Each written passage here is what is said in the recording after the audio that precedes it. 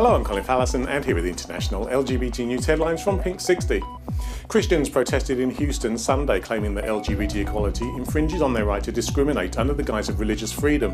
The event also supported 5 pastors who challenged LGBT inclusion in Houston's Equal Rights Ordinance.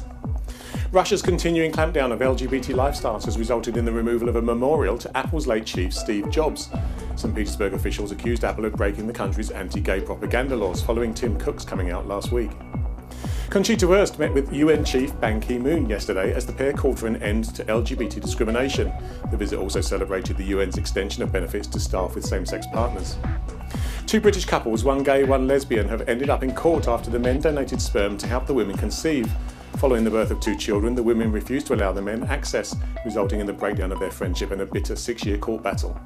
And finally, actress Rosie O'Donnell is set to reprise her character in Jennifer Lopez's lesbian family comedy The Fosters. The 2nd season returns on December the 8th in the US after its mid-season break. Well, that's all from us at Pink 60 for today. Join us again tomorrow.